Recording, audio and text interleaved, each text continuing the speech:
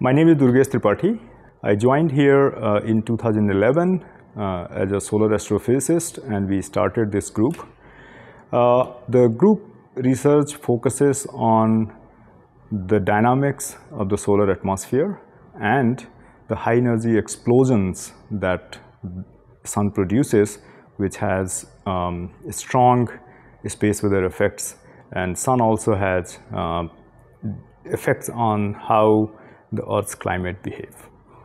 The whole group has been focusing on trying to understand the region behind these explosions, and also, as we know that the solar atmosphere is much hotter than its surface, and the research has focused on providing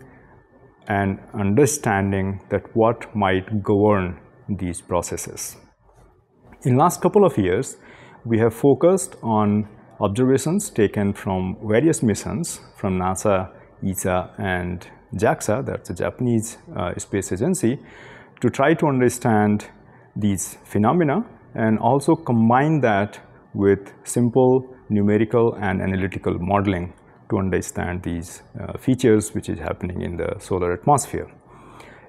By doing that, we have been able to produce a unified scenario which can explain the heating as well as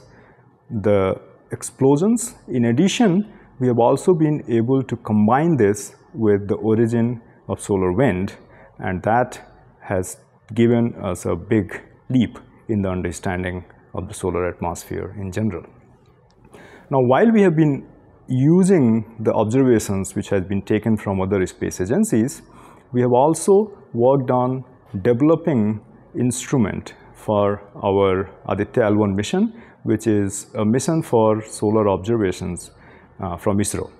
And for that, we have developed this solar ultraviolet imaging telescope, which was led by our institute at IUCAA, and that was launched